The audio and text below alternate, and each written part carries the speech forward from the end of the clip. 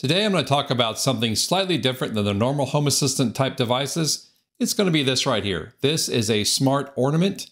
If you want it to be smart, it can be hung on your tree or wherever, just out of the box the way it is, or you can hook it to Home Assistant and then mess around with the colors and the songs and all the other stuff. It does play music. It is battery powered, although I have it currently hooked to USB-C, which is also an option for power. So let's just dig into it. This was sent to me by Apollo Automation. Get that out of the way. Also, Apollo is going to be donating proceeds from the purchase of this to charities in the Kentucky, US area. So if you buy one of these, you're helping out folks in need. So let's dig into some of the details.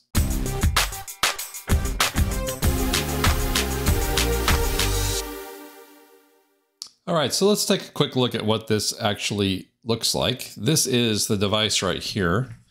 This is the ornament that you get. It's called the Apollo H1, and it's their ornament that's on their website. It has obviously a bunch of LEDs on it for color changes, and you can change different effects. I'll show you that in a second. On the back side, you have your battery thing. It uses a CR123A, and I've already talked to them about this. I had an issue right off the bat trying to use this with the CR123As. And let me show you what I have here for that. I have, this is just a standard CR123A by Streamlight. Streamlight makes good stuff. I'm not too worried about the battery. I checked the voltage on this. It was fine.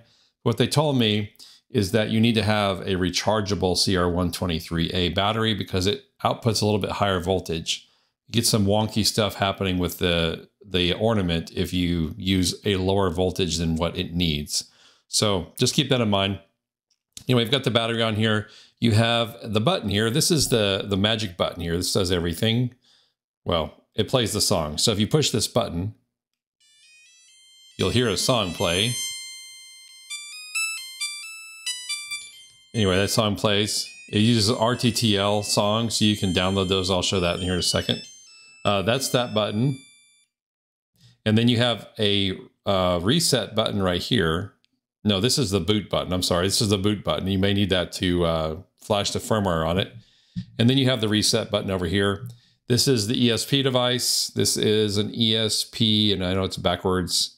ESP, come on, focus. This is an ESP32C3 Mini, and that's what's on here. And then you have, of course, the USB-C power for it. And then our friend Apollo up here. And then this you can scan for video, some documentation, etc. on it. Anyway, let's get into some details about it. Now, if you want to flash this, or if you want to just use it out of the box, it does come with 3 songs. The song you just heard was not one of the songs. I already changed that a little bit. But if you go here and you push this little button one time, you hear one song. If you push it 2 times, you hear a different song. And then, of course, the lighting changes for the different songs. And then you long press it for the 3rd song. And then you can change the lighting and stuff on here as well. This is a green and red pattern. All right, so that's the ornament itself. It's not a very complicated thing, but I do want to show you a couple more things. If you want to attach this or connect it to Home Assistant, you can go to their website, and there's information about all of this on the website. So you've got the introduction on what it is. It's a holiday ornament designed to bring cheer and whatnot to your home while supporting a good cause. So H1 is pre-flashed with a playful firmware featuring 3 classic songs. That's what you heard, 2 of the 3. The first one's Jingle Bells. Press the gold button on the back. You can enjoy those with the LED effects. Again, Sleigh Bells, Rudolph the Red-Nosed, and Let It Snow. And then each one has its own show. If you want to personalize the experience, you can also integrate it with Home Assistant, add it into some automations, and make it a smart ornament. So getting started, you insert the battery, turn on the ornament, play the songs by the buttons. You can flash the H1 firmware and then connect it to Home Assistant. So if we were to go look at the H1 firmware, you basically go to this install page. I'm not going to go through all this. This is exactly like you do with anything else. You plug it into your computer. You'll click on connect. It'll show a serial port here. Connect to it. If it's working, I may have to reset it. If it does that, by the way, if you see this and you try to connect to it and it says no, you need to turn it on and you need to hold the boot button. So there's a boot button on here. You hold down the boot button when you power it up, and that's this button on this side. So you'll hold this down when you try to connect to it, and then it'll work. So in fact, let me just do that. And sometimes you have to pull the power off of it and then hold the boot button and then plug it back in. So hold that boot button when you plug it back in for a couple seconds, then try to connect to it. And now it starts to connect. That happens sometimes, but then once you get it connected, then you can click on either the install the H1, and if you want to look at the logs, you can look at the logs as well. And this is what it looks like when it's running. It won't do anything in boot mode. So you can flash it, you can look at the logs, but it won't really do anything in boot mode. So then in that case, you would power cycle it again, take it out of boot mode, and then reconnect to it. I'm making it seem a lot more complicated than it really is. It's because I'm playing around with it rather than just using it normally. And now you'll see the logs in console. And you should be able to push the button on here.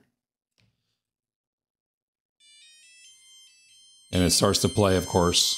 And then you see the log information here. So if you want to flash it, that's what you do. And then it takes you through all these steps here for adding it to Home Assistant, which is the setup guide right here. This is the same for any other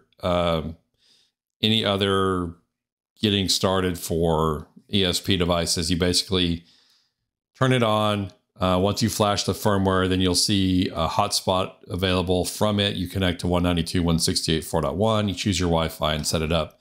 And then Home Assistant will discover it. And once it discovers it, you can add it to Home Assistant. So once you get it to Home Assistant, you will see under ESP Home. And if you're curious about all this, by the way, I do have a few of the other Apollo devices in my videos here that I've connected to Home Assistant via ESP Home. Just follow along. It's the same exact process. Anyway, so what you have here is you have these options available to you. You have the accessory power, which by the way is required to turn on the light. If you just want to turn on the light, ooh, that's bright. You can do that. Turn the lights on and off. That's pretty simple. Let me just show you what it looks like here. So if we turn on the light here, remember accessory power has to be on. And then turn on the RGB light. You'll see that come on. Let me shut these off for a minute. And then you have the option of choosing the effects down here. There are a number of effects that you can use. So you have slow pulse, and it gets super bright. And you have fast pulse. And then you have rainbow wave, which is that right there. And then you have the twinkling white lights. And then of course you have the red and green. And if you don't like any of the effects, just turn the effects off and you can change the colors at random to whatever color you want. These are great for different notifications. You can use this ornament as some sort of notification thing as well. That's kind of neat because you can set this up in automations. Now remember, this is because we're connected to Home Assistant through ESP Home. Okay, there is that ornament. Let me give you some of me lighting. There we go. Battery voltage and stuff is not known because we don't have a battery in it right now. And then this is where you would change some of the songs. These are all RTTL songs. You can search Google for RTTL and you can just find some RTTL songs. Here's some stuff here. So if I wanted to do this main theme for Super Mario, I would just copy. I mean, these things are all over the place. I would just copy this. And I would put it in here in one of these songs. You got the song double click, the song long click, and the song single click. I'll put it in the song single click. And hopefully that works. You don't really have to save anything here. It should upload it to the device. And then if you push the single click, then you should actually hear the song and see some lighting, hopefully. I don't know a lot about RTTL stuff, so If it doesn't work, then choose a different RTTL song. I will go back to some stuff I was using earlier. These RTTL songs here all seem to work. So if I just take this one, for example, or let's take a short one. And I'll just copy that and I'll put it into the song slot for single click. And again, I don't really understand the RTTL stuff myself. I don't use it very much, but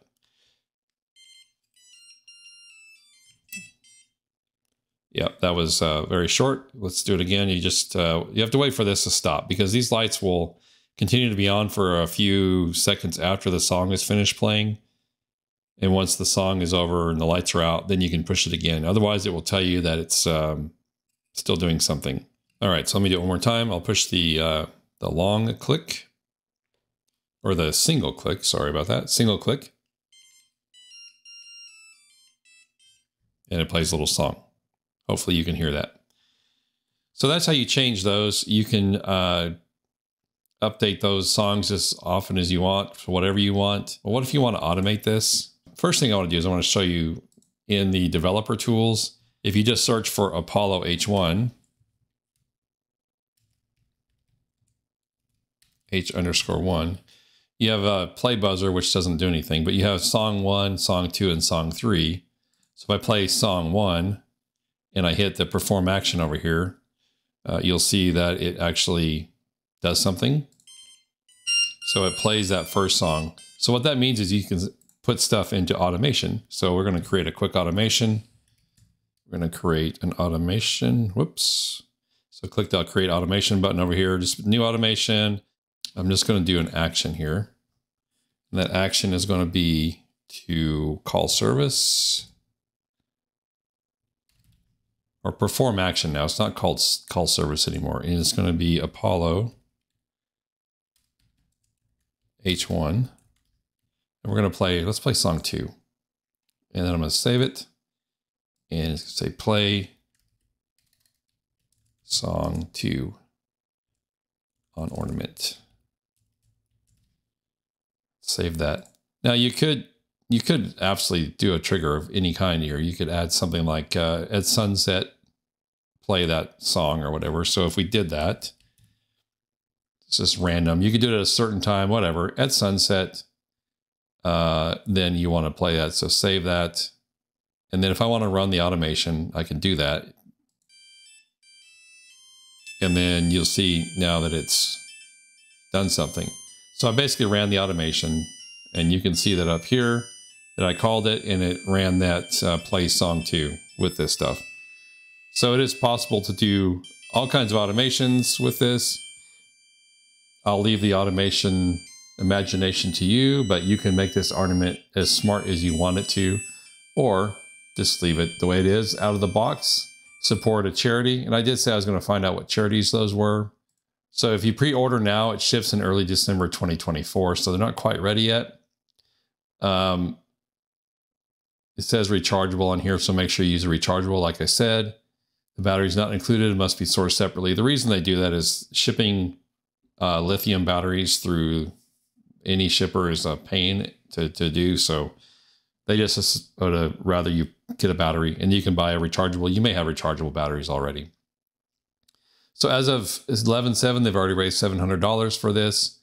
So the charities are going to help with this are called the Toy Chest and Casa of Lexington. So the Toy Chest supplies children in need with gifts, and Casa of Lexington provides volunteers and resources on behalf of children in the family court system. So those are two charities.